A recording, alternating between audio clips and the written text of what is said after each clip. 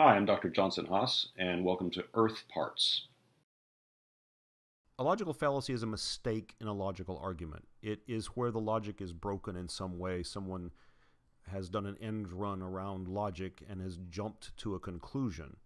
And logical fallacies basically describe specific ways in which that can happen, particular ways that are uniquely recognizable as repeated mistakes that people make in bad arguments. A lot of these have Latin names, and if you took a logic class, you would get an exhaustive treatment of this. And I can't do that here, but I'm going to introduce a few that tend to crop up a lot when discussing science, specifically something like climate science or the history of life on Earth or any other form of science that becomes culturally controversial. You'll see these a lot. And you'll see these a lot in advertisements, in political ads, in politics, in all walks of life, really. So let's start with a common enough one that applies to many forms of environmental science and in medicine, the naturalistic fallacy. This assumes that anything that occurs naturally is safe. If it's natural, if it's all natural, that means it's safe.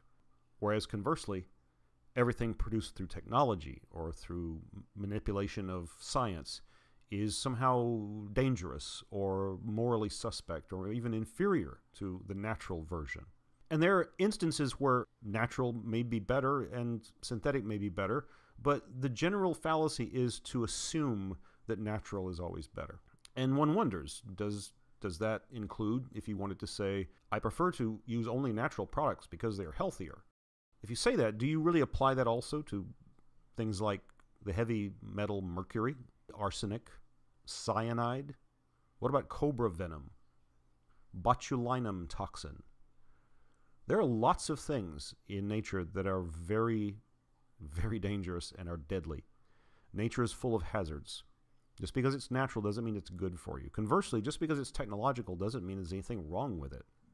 For years now, there's been an ongoing controversy over genetically modified foods, where one side claims that this is completely safe and is the next wave of technology to save the world.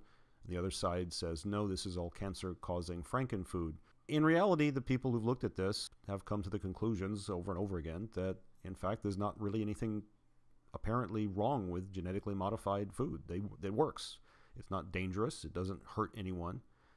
But the ideology that natural is better has prevented, in some cases, developing nations from accepting donations of food because it's genetically modified grain, where they would prefer people to starve than to be fed things that were designed partially in a laboratory. And that's sad, because there's no real evidence that any part of genetically modified food is in any way harmful at all. So the naturalistic fallacy can cost lives. The laws of physics and chemistry are not different for things that humans build versus things that occur naturally. The argument from authority. I've touched on this already elsewhere in this lecture, but this is essentially basing an argument on some authority figure instead of the evidence, instead of the actual evidence supporting or not supporting the argument. It's assigning sources as more important than what the source says. Ancient texts, people who individually we might revere as cultural heroes. These all might be things that have value, but can't really be treated as authorities where it's the be-all end-all. If you said, for example, Isaac Newton didn't believe in evolution, do you think you're smarter than Newton? No, it's just that Newton lived before evolution was discovered, and Newton was a human being. Am I smarter than Newton? No, but he was a person. He was a human being. He contributed, for example, a lot to science, but he also believed in alchemy. Because people did then. It was a thing. It doesn't mean anything else that he discovered that can be verified as true is untrue because of that. It's because it was right and it worked. It doesn't have to do with the person.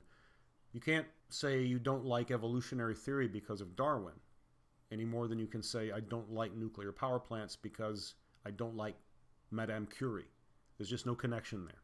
The ancient scrolls of truth tell us the moon is hollow. Trust the scrolls. That would be an argument from authority because it's saying the scrolls tell us everything we need to know. Why look further? And if the scroll says it, the scroll must be right. Well, no. It doesn't. Scrolls are written by people. People can be wrong. And ancient peoples believed all sorts of things, most of which is mutually irreconcilable with each other and with the real world as we know it now. Authority is not something to trust. Expertise is a different thing, where a person is telling you how they came to their conclusion and showing you the steps and saying, here, you want to take a course in it? I'm offering it next fall. An authority is someone who proclaims on high, this is truth and you must obey me. And proclamations like that rarely have any value to any sentient person. A curious opposite form of the argument from authority has emerged in the internet era and bears mentioning. I don't know what you'd call it officially, but let's just call it the argument from lack of authority. The idea that your lack of expertise makes you independent or a maverick outsider, and therefore your ideas should be cherished and the ideas of stuffy establishment types should be ignored. This is a social argument based upon discomfort with people who know things that you don't. The fallacy here is arguing that the lack of expertise in a subject is compelling evidence that I am correct about that subject. This is an obvious fallacy. When people say things like, what we need in Washington are more regular Joes like you and me, my response would be, no, I would prefer people in Washington to be qualified and experienced experts in public policy and effective methods of maintaining a civilization. I think it's valuable to have people who know what they're doing. Just like the heart surgeon analogy. If there's a new opening for a heart surgeon at the nearby top-rated hospital, what's your choice for the person to fill that job? One of several world-class cardiac surgeons who've applied for the job with their vast credentials and experience, and some of them have invented new techniques? Or do you want the car mechanic, who's a really good car mechanic, probably one of the best in the state, but has never even taken a biology class? But he is a maverick outsider. He's not part of the stuffy establishment thinking, is he? So should he be the one that we hire to be head of cardiac surgery at this hospital? I don't think so. And I think that logic should be applied fairly to every other arena of life. Appeal to ignorance. This is a common one that doesn't mean as harsh a thing as it sounds like. Ignorance has become a word that we culturally use to insult. But taken literally as it's taken here, as it's supposed to be taken, ignorance simply is you are ignorant of a topic. You're ignorant of a certain thing. I am ignorant of how to speak most languages on Earth. I am completely ignorant of how to put a car together from scratch. I don't know anything about stamp collecting. There's a lot of things that I'm completely ignorant about, simply because life doesn't give you time to become an expert in everything, and you just have to acknowledge that. So in this case, appeal to ignorance means basing an argument on the absence of information about something. It just means I don't have any information about something, but I really want one answer to be true, so I'm going to substitute that answer in. With a lack of evidence, I can jump in and take the place of evidence with my preferred explanation. I can say, because we don't know what that light in the sky is, it's obviously going to be a UFO, so it must be a machine from another star system. It's, I don't know what it is, therefore I know what it is. Unknown equals unknowable. In some ways, this fallacy overlaps with appeal to ignorance. It's unknown means it can't be known. It assumes that because we don't understand something right now, that thing cannot be understood. Human consciousness is far too mysterious to be ever explained by science, say we, who have not done it yet. Just like lightning, infectious diseases, earthquakes, and fire, eventually we figure it out. You just got to be patient. There are people working on this stuff. Part of being a scientist or thinking scientifically is, in fact, being willing to say, I don't know, and I'm going to suspend judgment until better information comes in. I can't say that something is true because no one has disproven it. I can't substitute my preferred explanation in when there's no evidence particularly supporting it. I also can't say that because something is unknown, no one will ever figure it out. This is sometimes called the God of the gaps argument. The idea that wherever there's a gap in our understanding, it either has a magical explanation or it cannot be explained. And history has shown that when people put their minds to it and are careful and thorough and serious, we can discover a lot. The ad hominem argument. This is the only one that I'll use where I'll start off using the Latin version first. Ad hominem means to the man, literally. It basically means that you're attacking the advocate of an argument instead of the argument itself. You're not attacking the meat of the argument, what flaws there might be in it. You're not taking those apart. You're saying that because of some aspect of the person presenting the argument is wrong. You might say, I don't believe in climate change because Al Gore's a jerk. Maybe Al Gore talks funny. Well, that may be your personal opinion of a human being, individual mammal, but it doesn't really address the question of whether or not a particular scientific issue is valid or invalid. The person is not the argument. A version of this is sometimes called poisoning the well, where you try to portray a person themselves as being somehow repugnant, or they represent an outgroup in society, or are somehow suspect because of their associations, and therefore whatever the person says, you hope, becomes untrustworthy if you're making this argument. Poisoning the well is a form of an ad hominem argument. And frankly, a lot of political ads are ad hominem arguments. I don't even have to use any specifics. But whenever you see a political ad that attacks a person and not policy, then you're basically seeing a kind of end run around the real argument. Related to the ad hominem argument is the straw man argument. And they can overlap. Sometimes these aren't quite as separate and distinct as we'd like them to be, because life is messy. But a straw man argument is essentially making up a caricature of your opponent or your opponent's argument and attacking that caricature instead of addressing the actual argument. Making a caricature that people will laugh at or will think ridiculous. You might say, for example, look, climate change can't be real. I just went outside and it's snowing. That's a straw man argument. Nothing in meteorology or climate science even remotely suggests that anthropogenic climate change will banish winter from the earth. That's just a straw man. That's a caricature meant to seem ridiculous. And then when you laugh at it, you are looked at as, look, I'm laughing at this stupid idea. Look how right I am. A straw man argument deliberately creates a mistaken or warped caricature of something that is easier to attack than the actual thing. If people say evolution can't work because it's just random, you can't just randomly have life happen from nothing. Well, that's not what evolutionary theory says. The role of randomness in natural selection is randomness might generate new mutations, mistakes in copying, but those mutations have very non-random effects.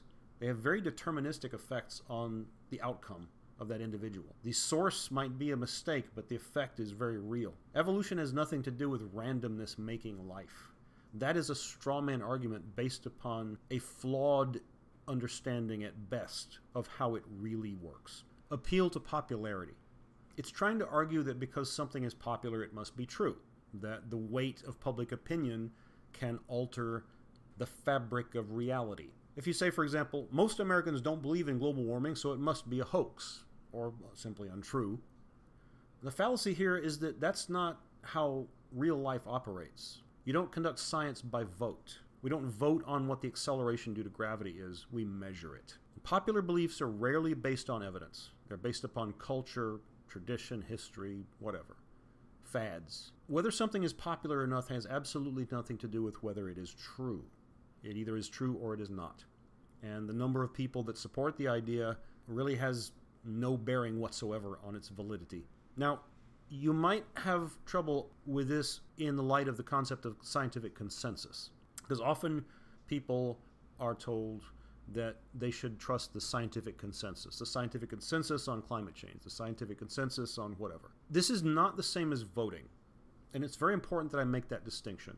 It's not that scientists all go into a secret room and put on strange robes and are told what to think and to tell the masses, and that's the scientific consensus, or that they vote on it. That everybody who's working on some aspect or angle to that problem, if they all start pointing in the same direction, that's a consensus. If most people who are working on things that connect to a problem are all looking the same way and coming up with basically the same kind of result answer, that is a consensus. It is an independently arrived at, separate convergence of the opinion of experts on that topic. A scientific consensus emerged on whether tobacco can cause lung cancer after years of work, where it wasn't just a study showing nicotine affects cells in a petri dish and causes cancer. It's not about mice given tobacco smoke. It's about everything. Epidemiological studies, population studies, tracking people over time, lab work on mice, yeah, lab work on extracted organs, basic biochemistry, a long, long list of research. And all of that work independently was converging on the answer that tobacco can cause lung cancer. And so that's where the consensus emerged. It wasn't voted upon. You might think about, in this situation, what might occur to you is when Pluto stopped being a planet. You might say, well, wait, scientists voted on that. Yeah, they did. The International Astronomical Union got together in a room at a conference, and they voted on whether Pluto should still remain a planet or be considered a dwarf planet or a minor planet, something like that. But here's the thing. They weren't voting on changing Pluto. They were voting on what to call it. They were voting upon what set of rules do you use to apply the term planet to a thing. There was no one arguing that we should decide that the diameter of Pluto was some different value than it really is. Everyone there accepts the reality of what Pluto is physically. It's just, what do you decide as a common scientific language? We apply a word to it. That was a vote. A consensus in science is talking about an actual scientific problem where we don't know the answer and we're trying to find out.